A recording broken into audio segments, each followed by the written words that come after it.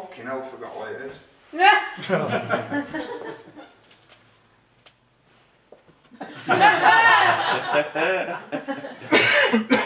going to do a minute's silence in the memory of the material.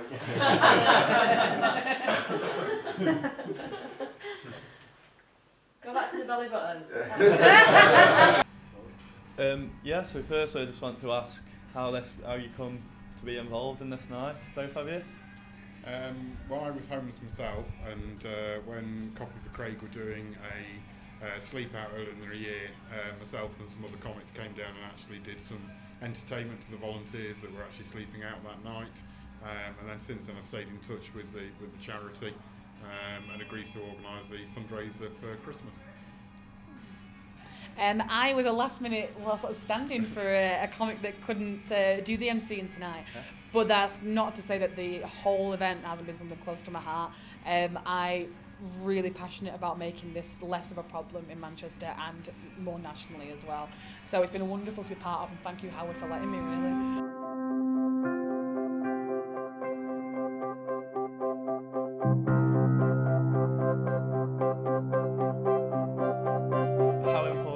It is to host events like this and raise the money, especially in this period, just to get it out there and get exposure. Vital, really. Yeah, there's been a lot of, over the years with the justification for austerity, there's been a lot of demonising of the poor and the vulnerable, so homeless people are an easy target market to pick on because they don't have a voice and they aren't defended.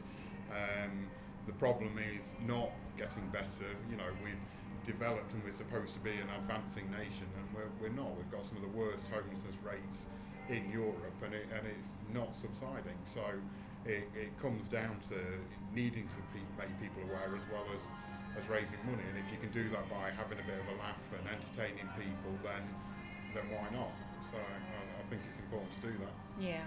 I think it's really important to make people feel who are homeless like they are thought of and considered and a part of someone's life, you know, in any which way you're thinking about it and you want to make a difference. And I think that's what we've done tonight. Colin touched on it a little bit, how the government don't really tend to factor this in as a critical issue, and it's exactly what it is.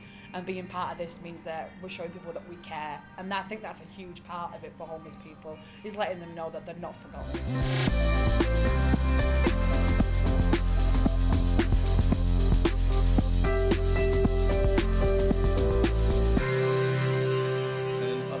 Organisations like Coffee for Craig tonight, you know, organisations like that do you feel as though they are vitally important, like what they are trying to do? Yeah, because they were working directly with people when they're actually in need. It's all right being a sort of charity that, you know, sits in the distance and tries to influence policy, this, that and the other, but when you're cold, you're hungry and at your lowest, what you need is, you know, a warm meal, a warm place to go, and somebody that actually knows your name and knows that you're human. When I was homeless, one of the worst things was just to feel completely invisible. It was completely humiliating, and even like avoiding friends because it felt like they're going to think I want to live there or I want something or this, that and the other. So you naturally become a burden and actually start to gravitate away from people and not towards.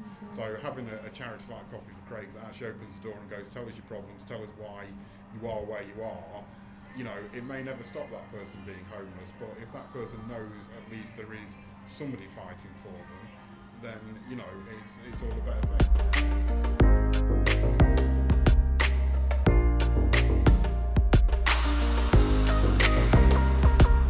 I think nights like this are important to succeeding in your overall aim within Coffee for Craig? Yeah, any kind of fundraising activities we try to do, we want to be just kind of a really fun night, but we also try and raise awareness about the homelessness issue. And the events we've been running recently are all around our kind of winter appeal.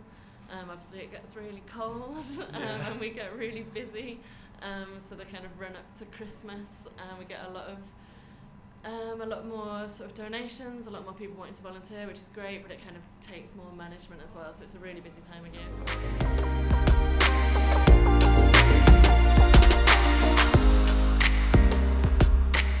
Have you spoken to Lindsay, who runs the Stand Up to Homeless project, and how did that come about? Yeah, so Lindsay's running an initiative kind of a bit bigger than what we're trying to do, but we're hoping that's going to be a kind of nationwide thing, and I think they're going to try and do it every year.